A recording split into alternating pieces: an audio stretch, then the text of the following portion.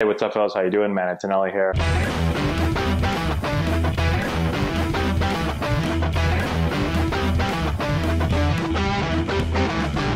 Hey, what's going on, guys? How we doing? Matt Antonelli here. Today we're looking at Javy Baez and his fielding mechanics. We're going to break down, if I'm looking at an infielder, right? Let's say we have an Antonelli baseball player or just an infielder that comes in for a clinic or a lesson. I'm going to break down the mechanics that infielder uses, right? And there's a lot of different things to look at. And so we're going to do the same thing today with Baez, looking at his mechanics, looking at how he fields a ground ball. Why do we pick Javy Baez? Well, I think he's a really good infielder. He's also a really popular player. A lot of people know who he is. And so I didn't pick him specifically because he does all these things. We're just going to look at him and break it down.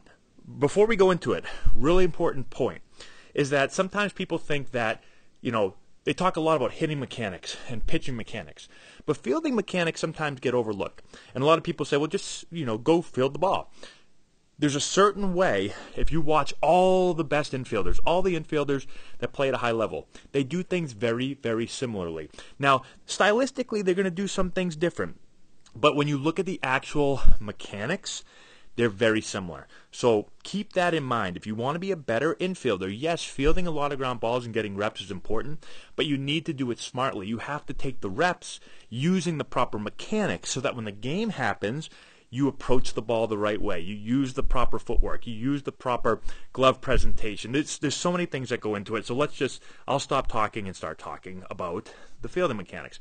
So first thing is how you get ready to field, okay? So what Baez does, let's go back here, right? He's going to go right.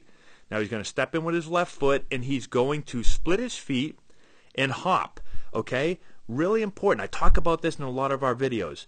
Notice how his feet are being split and hopping, very similar to a tennis player. He's reading the ball right here. The ball is being struck right here, and he's reading it, and then the second he comes down, he's moving. Okay, so he's reading, moving. All right? Feet have to be square so that you can go in every direction the same way, like you're defending someone in basketball. The left foot can't be in front of the right foot can't be in front of the left. They're square. And that's why splitting your feet and hopping is the best way to do it, because you'll come down in this athletic position. If you just walk into it, sometimes you'll walk in with your left foot in front of your right or your right foot in front of your left. All right, notice the upper body. We call it a thumbs up position. His hands are thumbs up. He's not down in a fielding position because, especially as a middle infielder, you're going to have to move to get a ground ball. You're going to have to run left or right or in or back. And so if you're in a fielding position, you've got to get up out of that fielding position to move. So I'm athletic. My back is slightly bent forward, so I'm in good posture. My thumbs are up. I'm in a running position with my hands, so I can just run from there. Okay? If you're a corner infielder, you're going to be a little bit lower. And if you're a middle infielder, you're going to be a little bit higher. Okay? Again, he's playing middle infield here. All right, so now we're ready to move. First step. You can see him starting to approach this ball, and I know we can't see the ball, but you can tell by his step that he's working to get to the right of the ball. So I always want to get to the right of the ball because I'm always going to be throwing the ball left on 99% of my ground balls. If I'm throwing the first, then I'm a third baseman, shortstop, or second baseman, I'm throwing to my left, okay?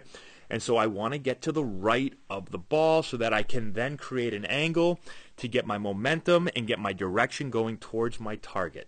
Now, as he approaches the ball and starts to lower into it, your footwork is going to be right, left field. But actually before then, watch how he goes big steps, right? So here we go. Big step left, big step right. And now as he gets close, he starts to break his footwork down. So he goes big to small. You gain rhythm, you gain control of your body. And now as you start to lower yourself, you're going to go right, left field. It's always right, left field. Seems simple. I see lots of young infielders.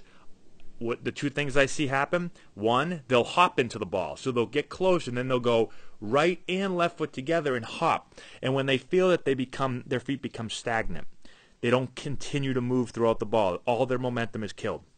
The other thing I'll see is they'll go left-right field. If you go left-right field, then you have to go left-right-left to throw. If you go right-left field, you can go right-left throw. It's much quicker. But notice, when you go right, left field. See how his momentum continues to move towards his target? If you go left, right field, your momentum is moving this way. Then you have to stop and go that way. So it's right, left field. The timing should be, you should catch the ball as your left foot is landing. You can see right here, he's almost perfect timing. It's a split second before, right? But again, we're in very slow motion. So that's what I'm trying to time out. Left foot to the catch, right? And that allows me to see how his momentum is moving through the ball and towards his target. All right, let's talk about glove presentation. I want to get down basically into a triangle. I have my foot, my right foot, my left foot, and my glove. It forms a triangle. I want to expose the glove to the ball, right? And so I always say, if I have eyes in my glove, show the eyes to the ball. Seems simple again. A lot of players show the glove late or they don't show it properly, right? There it is. I want my back flat.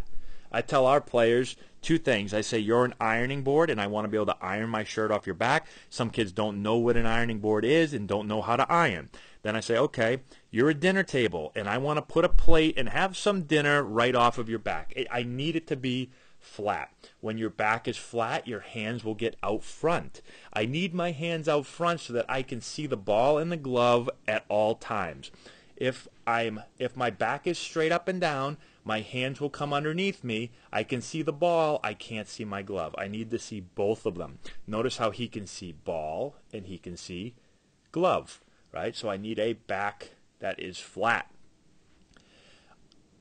Knees are bent, right? So I'm bending at the knees, but then I'm also bending at the waist to get my back flat. It's both. I can't have no bend in my knees because I'll be too high. And I already said I can't have no bend at the waist because then my hands will be too far underneath. I want my eyes in the action, as close to the ball as I can get them, okay?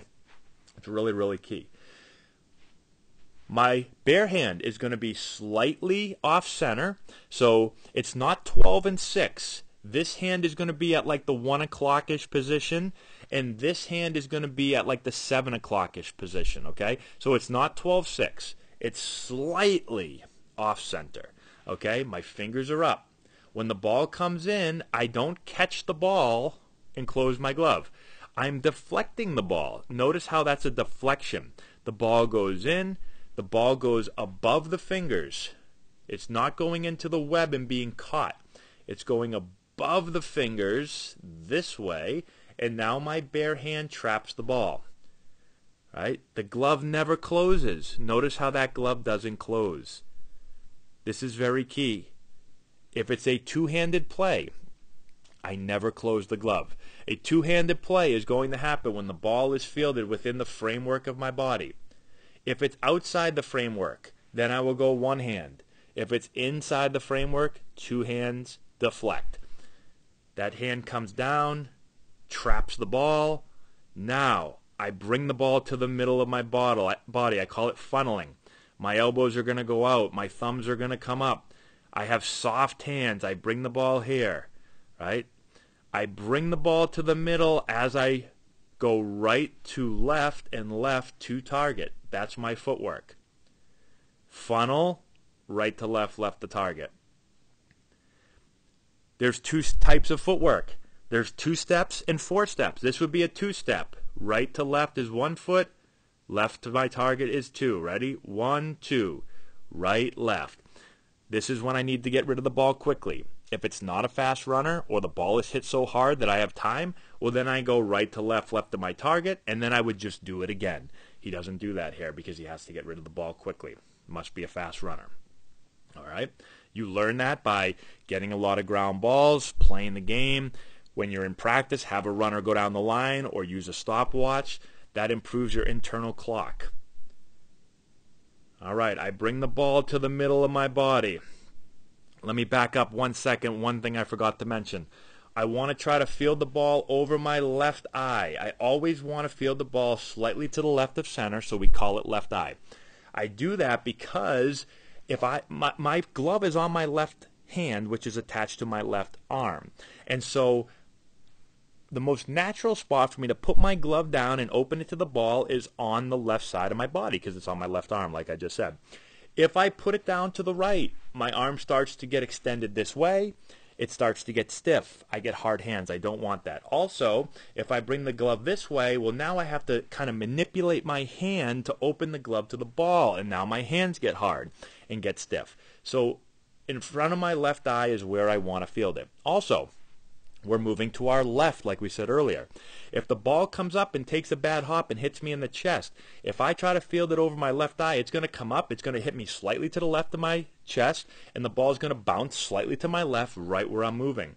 If I try to field it over here, the ball is going to come up, hit me in the right chest. The ball is going to go to the right. I'm going to the left. I can't replay it.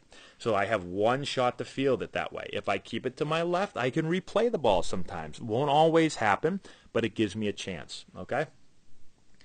Now I bring the ball up. I go right to left, left of my target. Right? So it's funnel right to left. Now I'm breaking my hands once I get to the middle of my body. I take the ball out. My fingers stay on top of the ball. My arm action is short. We tell our fielders, if you're in water up to your waist, I don't want the ball to get wet. Notice how the short arm action, boom. Right? This shape here is like a V. You want to keep that tight. You don't want the ball to get way out here as an infielder. Now I'm ready to throw. My shoulders locked on. My front side's locked on. Typically for an infielder, the glove is going to be low. As an outfielder, the glove will be higher. But I'm usually going to have the glove slightly down. Again, doesn't have to be this low, but you'll notice with infielders, their glove is going to be slightly down, not up. Okay? I throw. It's a slight follow. Some people exaggerate this. We say throw and follow. Right?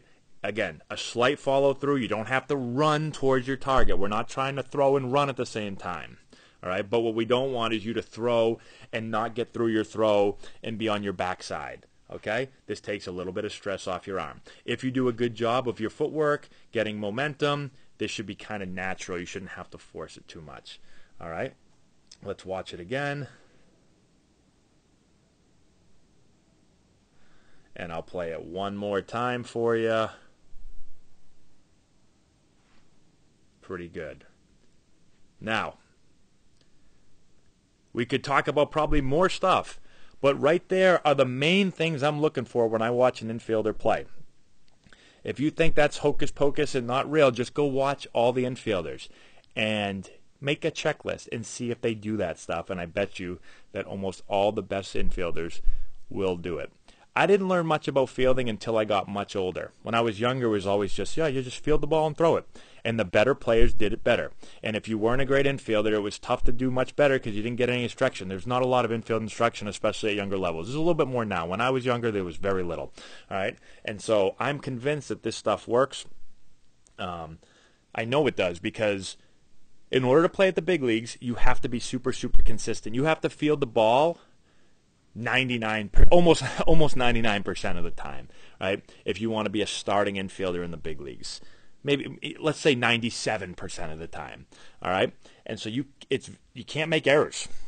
You make very few errors, and so you have to make sure that you are consistent with your mechanics, which will help you be consistent when fielding the ball. So give this a try. Let me know if it works. I'm positive that it will.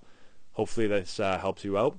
Please, in the comment section below, I'm sure someone already did it, please don't say, just let us watch him field the ball. If you want to watch Javy Baez field the ball, you can go on to TV or you can go on YouTube and type in Javy Baez fielding. This was for mechanical breakdown. I'm going to try not to get upset. Thanks again for watching. We'll talk to you later. If you've enjoyed this video and want to learn more about building the elite swing, check out our new course. We have over 2 hours of content, almost 30 hitting drills. We break down the exact mechanics that you're going to want to implement into your swing. I've put the link in the description if you want to go check it out.